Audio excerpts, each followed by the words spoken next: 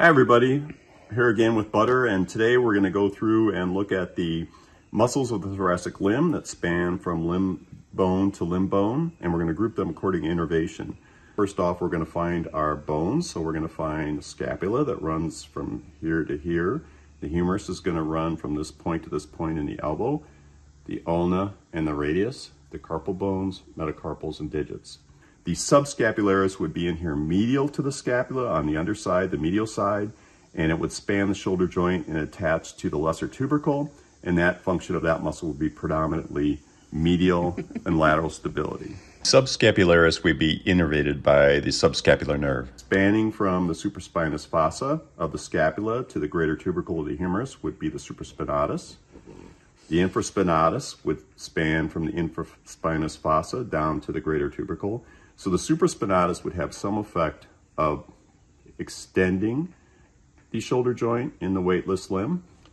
The supraspinatus and infraspinatus muscles are innervated by the suprascapular nerve.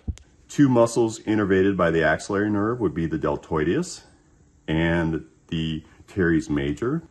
The teres major would span from this caudal border of the scapula down to the medial proximal aspect of the humerus. The deltoideus spans from the scapular spine down across the shoulder joint to the lateral aspect of the humerus on the deltoid tuberosity. The function of these muscles would be in the weightless limb to flex the shoulder joint. The biceps brachii would originate from the distal aspect of the scapula, the supraglenoid tubercle. They would come down in the medial aspect of the arm and insert on the proximal medial aspect of the radius and ulna. The brachialis would come down and insert also in the same place as the biceps brachii in the proximal medial aspect of the radius and ulna. Those muscles would flex the elbow joint, and they would be innervated by the musculocutaneous nerve. In the arm, we're going to consider the triceps. The triceps originate from the distal caudal border of the scapula and the proximal aspects of the humerus, and they all take up the caudal aspect of the arm, and they all insert on the olecranon tuber. Contraction of these muscles would act to extend the elbow joint. The triceps would be innervated by the radial nerve.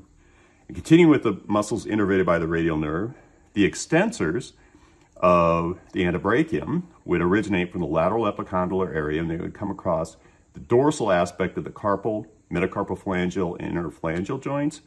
And these muscles would be innervated by the radial nerve, and upon contraction, they would open the angle of these joints or extend them. The antebrachial flexors would originate from the medial epicondylar area and come across the palmar aspect of these joints in the carpus, metacarpal phalangeal, and interphalangeal. They are innervated by the median and ulnar nerve, and contraction of these muscles would flex those joints. Good boy, Butter. Good boy. You're done.